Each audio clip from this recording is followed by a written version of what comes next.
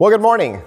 Last week we talked about unity, and not necessarily, everybody agreeing on every issue, but certainly understanding that we all need to get along.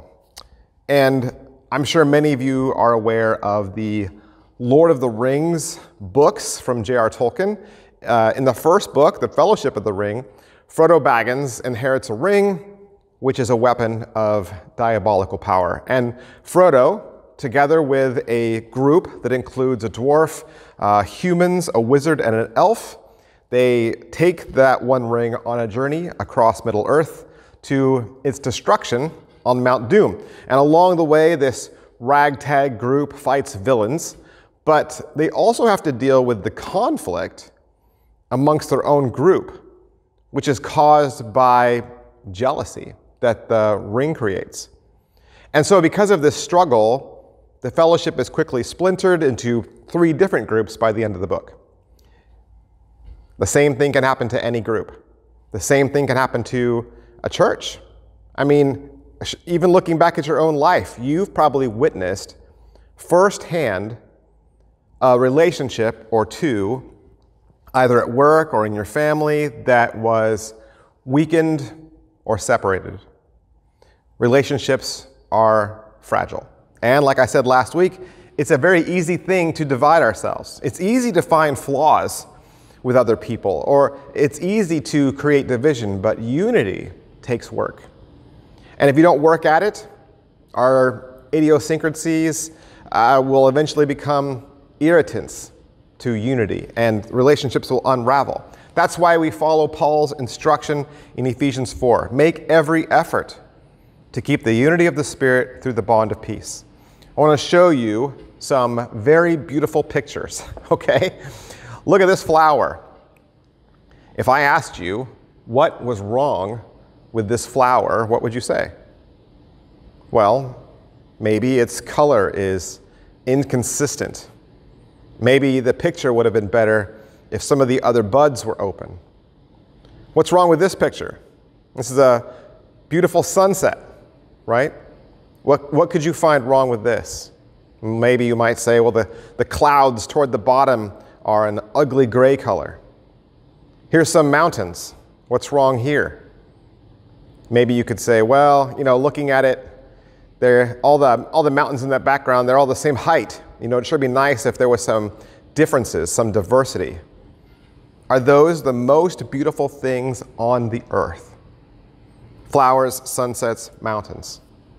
Maybe. And yet, we can still look at the most beautiful picture and find a flaw. But here's the question. Is there something even more beautiful than flowers or sunsets or mountains? Puppies? What about babies? Nope. It's actually God's church. Ephesians 5 says, "Husbands, love your wives as Christ loved the church and gave himself up for her, and he might sanctify her, having cleansed her by the washing of water with the word, so that he might present the church to himself in splendor, without spot or wrinkle or any such thing, that she might be holy and without blemish." Paul says, God thinks you're the most beautiful thing in the world. The most lovely thing on earth is his bride, is the church. In fact, earlier in Ephesians, Paul says, "Through the church, the manifold wisdom of God might now be made known to the rulers and authorities in the heavenly places." So it's through the work of the church that God's manifold wisdom, it says, is shown to the world. So tell me something. Explain this to me. How is it possible that an institution, a group that brings such pleasure to God and unites people, is often filled with bitter complaints and grudges and backstabbing and cliques and judgment? Right? Or to put it this way, if the body of Christ is so beautiful, why do believers bug me so much? Here's a list I found on the internet of different kinds of annoying people. It was a list of 101 things, 101 annoying people. I edited it down for you. These are a couple of the highlights, a couple of my favorites. People with annoying voices. People who prove on a regular basis that yes, there is such a thing as a stupid question. The people who got picked first for sports teams in elementary school. People who wear so much perfume that there's an actual visible cloud all around them. Telemarketers. People who look over at your meal and then just as you're lifting the fork to your mouth, they say with an irritating tone of voice, "Oh, you're not going to eat that, are you?" People who hum. Dentists who try to have a conversation with you while they're working on your teeth and you can't respond. Little skinny people who complain loudly about how embarrassed they are to have to buy jeans that are about 4 sizes smaller than the ones you're wearing. People who are so totally perfect you would love to hate them if only they weren't so nice to you all the time. People who talk loudly in public places about their personal problems. Fashion designers. Sports commentators. Salespeople who latch onto you and follow you around the store asking if they can help you, until you either give up or buy something or go nuts and beat them to death with a display rack. People who tell long, elaborate jokes that seem to go on forever and then they mess up the punchline. Mothers who let their children run around the store screaming. Mimes. People who put gum on desks and bus seats. People who say nuclear instead of nuclear.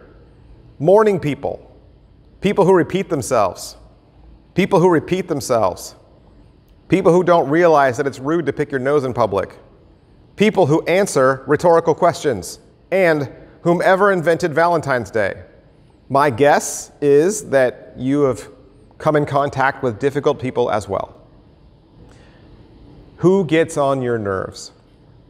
Who is the sandpaper that rubs you the wrong way? I want to suggest this morning that it's actually good to have those kinds of people in your life because God uses conflict to help us grow. It might surprise you to know that the Bible has a lot to say on this topic. We're in Romans chapter 15 today. One more chapter, and then we're done. And our passage for you this morning gives us 6 ways that we can bear with one another, especially those people who might try our patience. Romans 15, verse 1. We who are strong have an obligation to bear with the failings of the weak, and not to please ourselves. Let each of us please his neighbor for his good, to build him up. For Christ did not please himself, but as it is written, the reproaches of those who reproached you fell on me. For whatever was written in former days was written for your instruction, that through endurance and through the encouragement of the Scriptures we might have hope. May the God of endurance and encouragement grant you to live in such harmony with one another, in accord with Jesus Christ, that together you may with one voice glorify the God and Father of our Lord Jesus Christ. Therefore welcome one another as Christ has welcomed you for the glory of God. Paul seems to be writing that he says to 2 groups of people.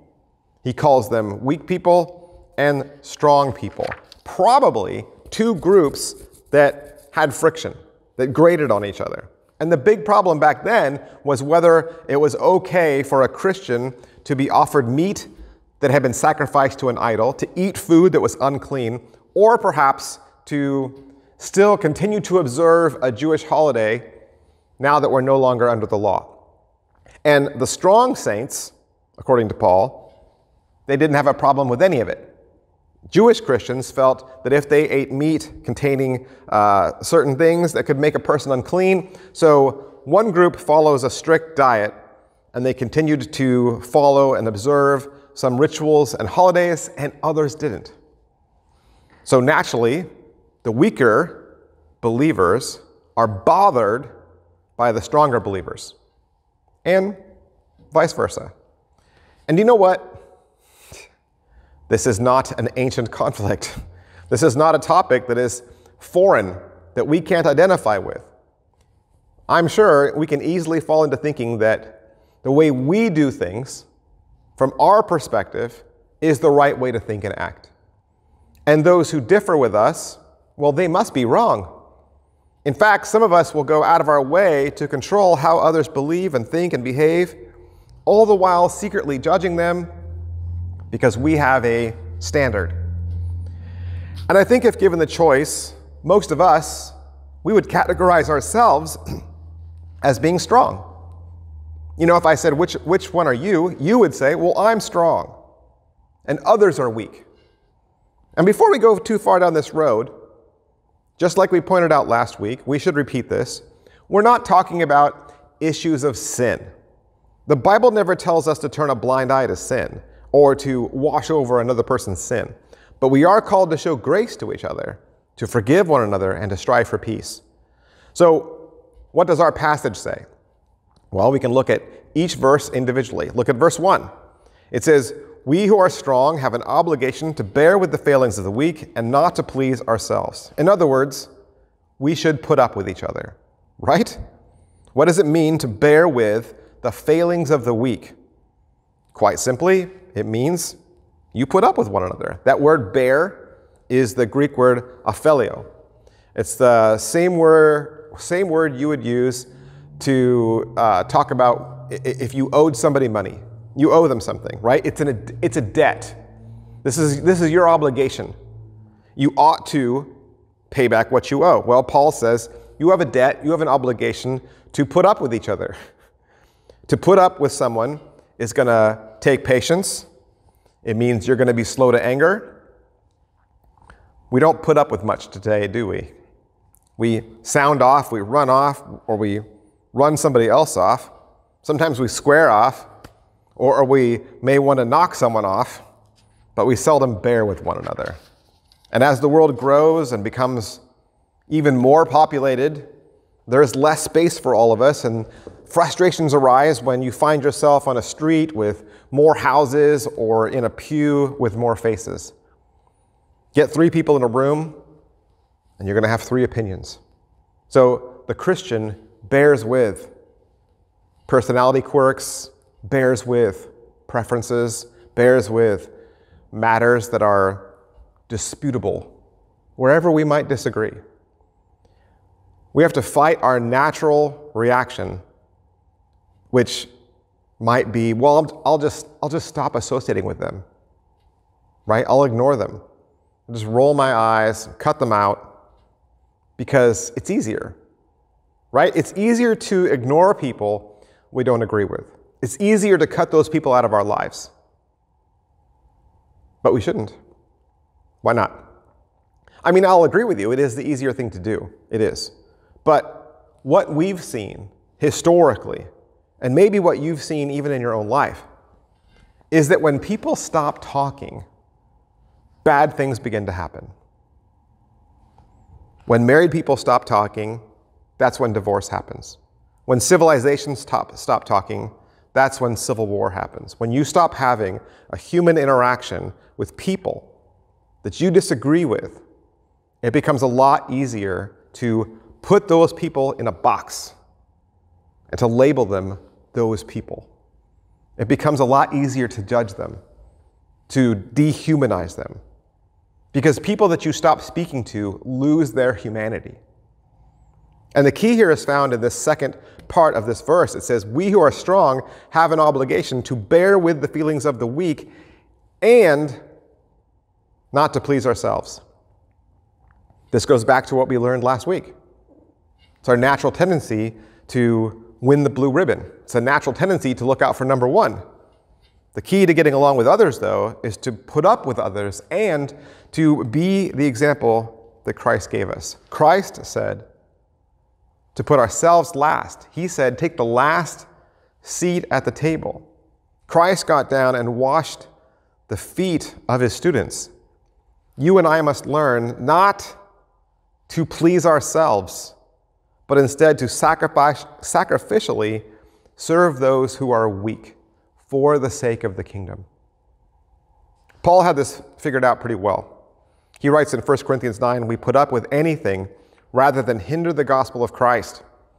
And look at Ephesians 4, "Be completely humble and gentle, be patient, bearing with one another in love." And I know we've talked about pride before, but it's a tough one to get past. Pride is this feeling that we are the only one that's right, and everybody else around us is wrong.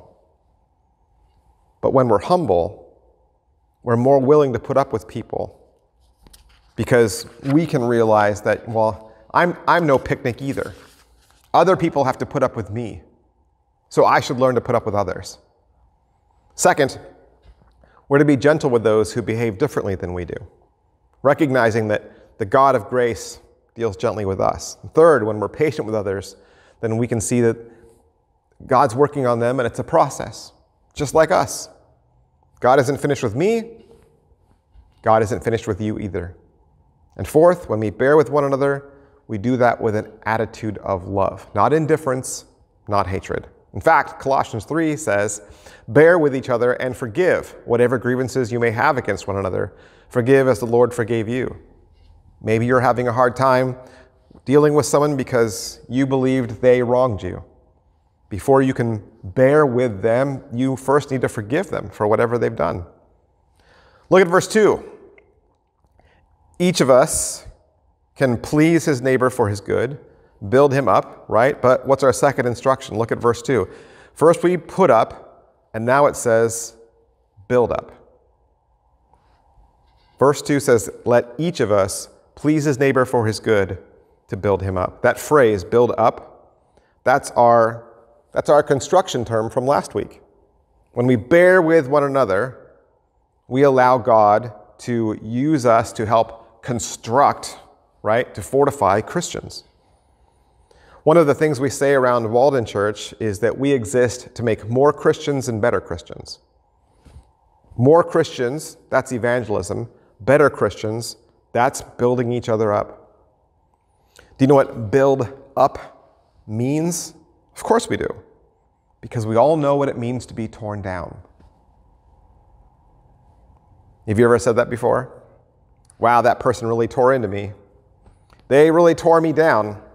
Tearing down means destroy. It means to topple over. It means to divide.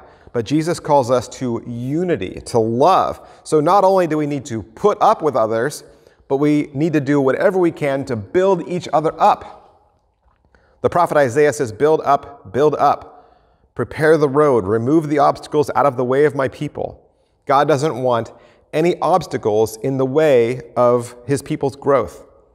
He wants for his builders on his team to build, because the opposite is evil tears down. Evil is unforgiving. Evil seeks to divide. That can never be our message. Look at verse 3. Verse 3 says, for Christ did not please himself, but as it is written, the reproaches of those who reproached you fell on me.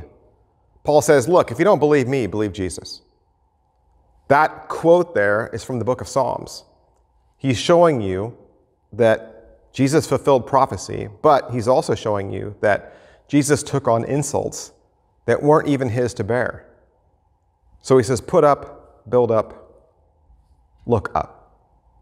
If we look up and we fix our eyes on Christ, we're reminded that he did not come to be served, but to serve, and to give his life as a ransom for many.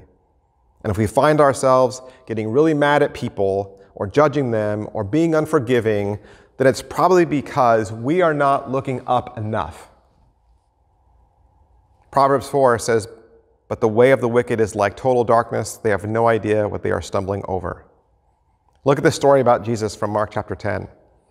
They came to Jericho, and as he was leaving Jericho with his disciples, a great crowd, and Bartimaeus, a blind beggar, the son of Timaeus, was sitting by the roadside.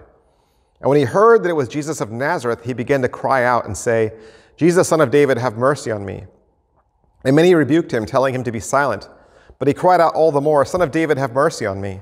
And Jesus stopped and said, call him. And they called the blind man, saying to him, take heart, get up, he is calling you. And throwing off his cloak, he sprang up and came to Jesus. And Jesus said to him, what do you want me to do for you? And the blind man said to him, Rabbi, let me recover my sight. And Jesus said to him, go your way, your faith has made you well. And immediately he recovered his sight and followed him on the way. Now, it's a great story, but let's apply it. All right, let's apply it to our own lives. Open your spiritual eyes. Just as Bartimaeus cries out to Jesus, we have to cry out to him in prayer. Jesus, I am blind. Open my spiritual eyes. I want to seek you. How? When we pray, right? We look up. If that's our example, look up. We look up when we pray. The blind man asks Jesus for sight. So seek God's vision. Ask God to reveal his will in your life. What is God's plan? What is God's purpose for you? We also look up when we take a bold step in faith. We trust, just like Bartimaeus. He took a bold step. He cried out to Jesus even when everybody else around him told him to be quiet. Trust that God will lead you and you can step out in obedience. And of course, we look up when we follow. The end of the story says that after he was healed, he continued to follow Jesus. Bartimaeus followed Jesus down the road, and therefore we commit our lives to building up and discipleship. Following Jesus is not just a raise my hand, come forward, one-time decision. It's a journey. You can't look up with closed eyes. If you want to discover God's vision for your life, open your eyes. Open your eyes to his word, his guidance, his call. Don't stumble in the darkness of ignorance. Walk in the light of truth. Look at verse 4.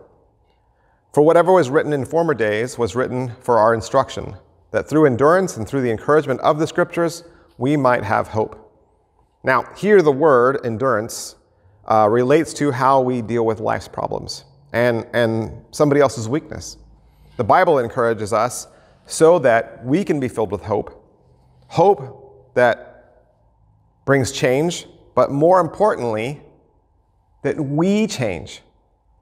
And what do we call that change? Growing up, right? We say, oh, you've grown up. You've changed. Through instruction, through endurance, through encouragement of reading the scriptures, we grow up. Are you reading your Bible? Let me state this simply and strongly. It's impossible to grow as a Christian if you are not allowing God's word into your life. 1 Peter 2 says, like newborn babies crave spiritual milk, so that by it you may grow up in your salvation. Change and growth happens in your life when you allow God's word to change you. Because when we open and read our Bibles, we're doing more than just reciting words. We're actually allowing God's word to penetrate our humanity so that we can become everything that God has made us to be. 2 Timothy 3 says, all scripture is God-breathed and is useful for teaching, rebuking, correcting, and training in righteousness, so that the man of God may be thoroughly equipped for every good work. Verse 5. May the God of endurance and encouragement grant you to live in such harmony with one another in accord with Christ Jesus. Okay? It says we should live in harmony. God's heart is that the church be united, that the church stand together. We need to stand up. Paul covered this for us in the last chapter, in chapter 14. Dietrich Bonhoeffer said Christian community is like the Christian sanctification. It is a gift of God which we cannot claim. We can't create unity on our own. It's a gift from God. But we can choose to live in it, to protect it, to fight for it. Harmony is essential for the health and the vitality of the church. When we are united in purpose, we can accomplish far more than we can as an individual. We can support one another, encourage one another, work together. We can achieve a shared goal when we stand with each other. We can overcome obstacles. We can face challenges. We can make a difference in the world. Verse 6. Together you may with one voice glorify the God and Father of our Lord Jesus Christ. That's simple. We need to speak up. We use the term glorify so much in the church, we probably forget what it means sometimes. To glorify means you cause somebody else's attention to focus on God so that they recognize that God's important. One pastor said glorifying God is making God look good to others. In other words, people should recognize something about God just by watching the way that we live. God's glory is how he shows us who he is. And we have a voice, church. We have a voice. The bride of Christ has a voice in this world. And are we using that voice to praise him? Are we using that voice to bring him glory? What do people hear most from the church, though? Is it praise? Is it glory? Or does the outside world just hear a lot of our gripes? How can the world hear about God's glory if we're not speaking with one voice in order to make him look good to others? When we bear with one another and we glorify God with our heart and mouth, we are making God recognized by others. When we stand up, we're to speak up and we are to praise the Lord. Nehemiah 9 says, "Stand up and praise the Lord our God, who is from everlasting to everlasting." Easter is coming. It's going to be here in just a few weeks. And right now, we are in the season of Lent. Lent has typically been a time not only of looking forward to Easter, but also a time of inward reflection. We are preparing ourselves. We are getting ready for Easter. So right now, this is a time of confession. It's a time to assess, okay, where am I? Before I get to the cross, before I stand at the empty tomb, where am I? Where is my relationship with God? Where is my relationship with others? In light of what we read today, I want to offer here's a couple of things we can do until then. Things we can do until Easter morning. Pray for those problem people. You know, we can't fix people, but God can. We can't always even fix relationships, but God can. Throw your hands up in the air, admit defeat, and ask God to help you with the people who are a problem in your life. And then ask God to change you. I can't change others, but I can change myself. I can grow. I can mature. Pray each day that God will make you more like Christ, to see the world with his eyes and his grace and his love. And then let go of grudges. Forgive faults. Maybe this Easter you need to just release your grip that's been holding on to a grudge. You know, the longer you hold on to it, the more it gets a hold of you. Is there somebody that you have not forgiven? It's time to let go of your grudges. And that could lead to restoring a broken relationship. What's one positive step that you can make this week that would mend a broken relationship? Do you need to make a call? Do you need to invite somebody over? Does somebody just need to hear your voice so that they can begin the process of healing? And then perform an act of service. You ever heard the phrase, fake it till you make it? Loving feelings tend to follow loving actions. And if you're waiting for that feeling, you could be waiting a very long time. But when you serve someone, it changes the way you feel about them. They'll be surprised, and so will you. You know, when Abraham Lincoln was running for president, there was a man who ran all across the country and he talked ill of Lincoln. He said a lot of very unkind things, and sometimes he would even get to the point and he would say things like, well, you don't want a tall, lanky, ignorant man like that to be president of the United States. And finally, one day, Abraham Lincoln was elected president of the United States. And there came a time that Lincoln had to choose a Secretary of War. He looked across the nation and he decided to choose a man by the name of Mr. Stanton. And when Abraham Lincoln stood around his advisors and mentioned that, they said, Mr. Lincoln, you're a fool. You know that Mr. Stanton has been the one that's been saying all these bad things about you. You know what he's done and how he tried to thwart your presidency. You know how he tries to defeat you at every turn. You don't want to work with a person like that, Mr. Lincoln. I mean, haven't you heard all the horrible things that he said about you? And Abraham Lincoln stood around his advisors and he said, yeah, I know about it. I read about it in the paper. I've heard it even from him, from myself. But you know, looking across the country at all the people who are available for this job, I think he's the best one. Mr. Stanton became Secretary of War. And later, Abraham Lincoln was assassinated. And if you go to Washington, you will discover one of the greatest statements ever made about Abraham Lincoln was made by Stanton. As Abraham Lincoln came to the end of his life, Stanton stood up and said, Now he belongs to the ages.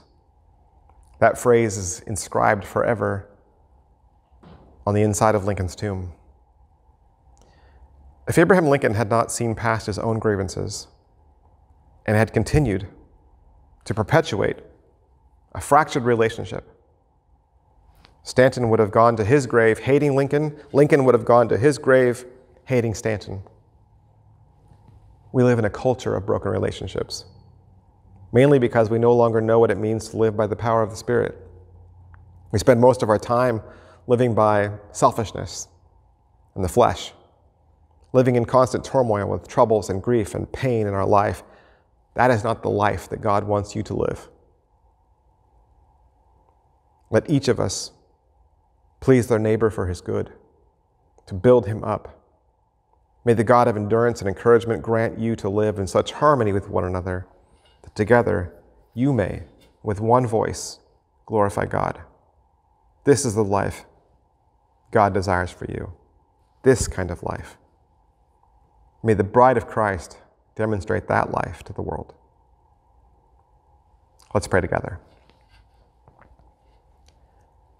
Lord, we thank you for this Lenten season. We thank you for this time of reflection, these 40 days where we can pause, step out of ourselves and look inward, to wrestle with our questions, with our sin, with our doubt, with our darkness. Lord, as we consider Paul's words and where we are in our relationships with others, we would just ask that you would give us the eyes of Christ. Perhaps it is a person that we know, a name, a face. It could be a relative, a neighbor, or a person we haven't spoken to in years. It could also be a group of people who irritate us, and they are nameless, faceless, but they always end up being at the receiving end of our jokes and our hate. May we learn and grow. May we mature. May we keep our eyes focused on you. May we continue to read your word and have the word of God just inside of us, that we might find ways to treat our brother as ourselves, to love our enemies, to pray for them, to live in unity with the world around us in this short time that we have. May we let go of grievances and grudges. May we walk in unity, in peace, and restoration. We pray this Easter that every church is filled to the walls, that every seat in every church is taken, that it's standing room only in the back, that every classroom during Sunday school is filled with children, everyone listening and hearing the good news, the resurrection of your Son, and promised life everlasting. Amen. Hey, thank you so much for coming out and worshiping with us today. Speaking of Easter, we have 3 Easter services at Walden Church. We have a 7 o'clock sunrise service. That'll be on the Yacht Club lawn. You just go to where the flagpole is. We'll have a bunch of chairs set up for you. It's a beautiful service. You get to sit outside, you get to sing, and we get to watch the sunrise come up over the lake. Then we'll have 2 services here at the church. They're both on the hour, so 9 o'clock and 11 o'clock. The services are completely identical. Pick the service that works best for you and your family. I love you guys, and we'll see you soon.